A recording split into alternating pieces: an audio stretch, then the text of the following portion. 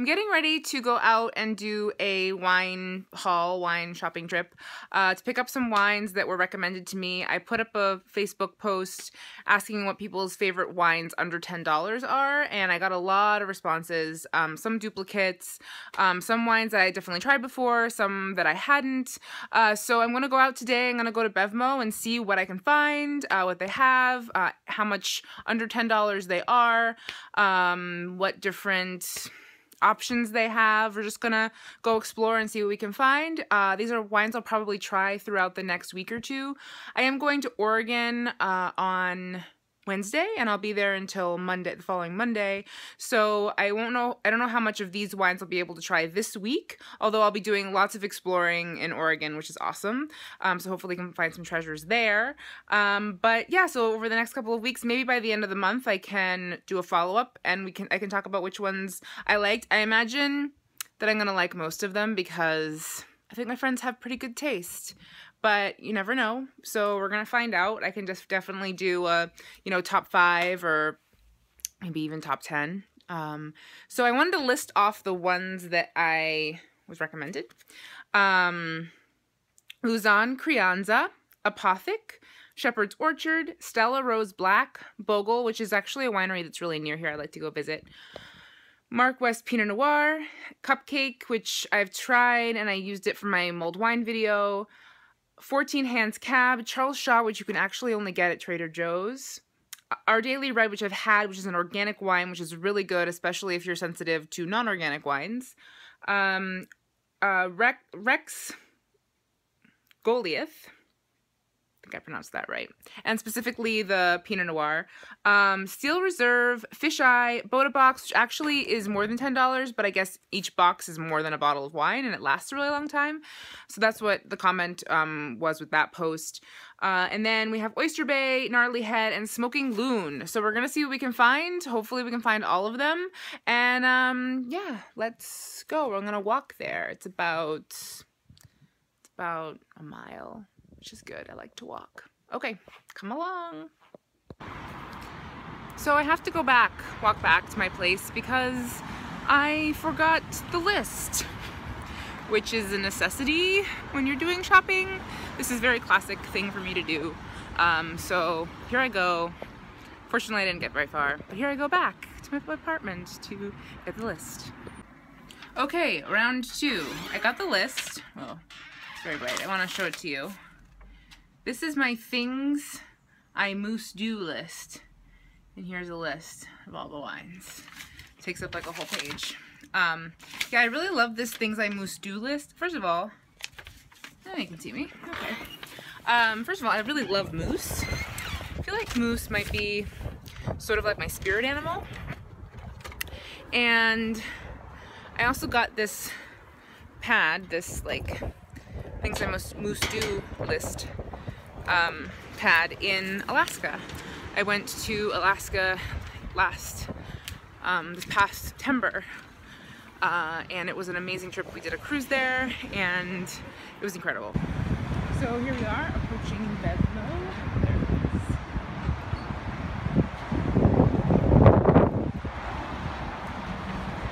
Bevmo.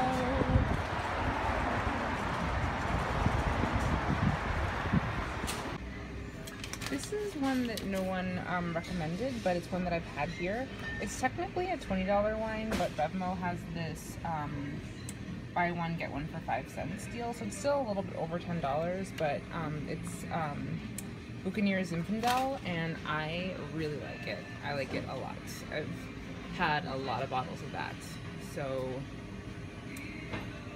yeah, if you like a good Zinfandel, this is the one for you.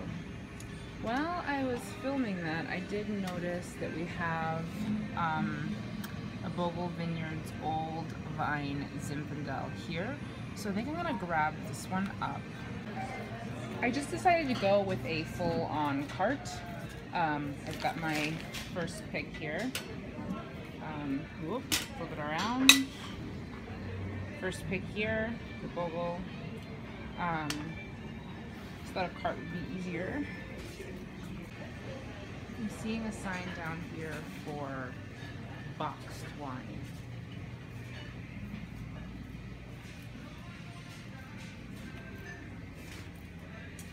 There's the Bota-box.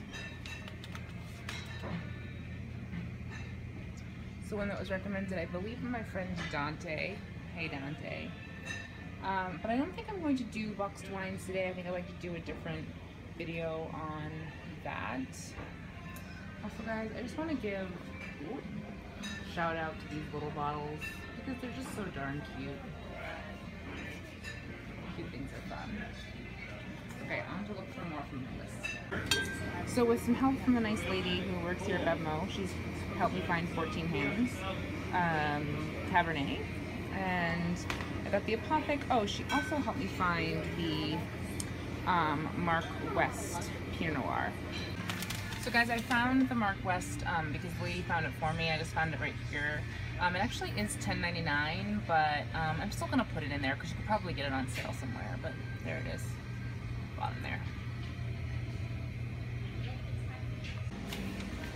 Since they do have the Menage a Trois Pinot Noir, I am gonna get that and do a bit of like a showdown between that and the Mark West. Let me see if I can grab it a bit better.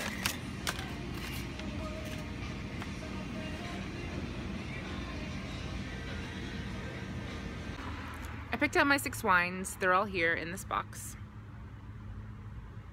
And yeah, I think that it's gonna be a great little experiment. I do want to look at my receipt and just make sure they're all under $10. I may have to change it to being under 12 or something. I'm sure you can get some of them on sale or whatever for $10, but I want to make sure I'm being honest about the prices. Yeah, I'm also standing outside this Chinese restaurant. I've never been here before, but it was a nice spot with a little place to hold up my box while I took a little break. And yeah, so when I get home, I'll take them all out and I'll show you what I ended up getting, because I did mix it up a little bit after my shopping. Okay, see you soon. So here we go. I got my 6 wines. I carried all of them about a little under a mile. My kitty is interested in seeing what's going on. Hey, Zuzu. This is my Zuzu baby. Hi, Zuzu baby. Do you want to... She's being very silly. So let's just go through the wines I ended up getting. I got 2 Zins, 2 Cabs, and 2 Pinot Noirs. Hi, baby. Do you want to check out the wine too? Crazy monster. Okay, so I got Menage a Trois Pinot. Excuse me, kitty. Beep, beep. I have to be careful with her because she will knock things down. I got the Mark West Pinot. I got Gnarly Head Zin. I got the Bogle Zin. Bogle was recommended to me by more than one person, so I actually got another Bogle, but I got their Cab. And then I also got the 14 Hands Cab as well. So that's what I got. I'm going to flip the camera around so I can finish up talking to you. So one last time, here are the wines I got, which were all recommended by friends and family. I'm really excited to give these a try. Since I have 2 Pinots, 2 Cabs, and 2 Zins, I think I'm going to do a video for each and just talk about which ones I like better and why.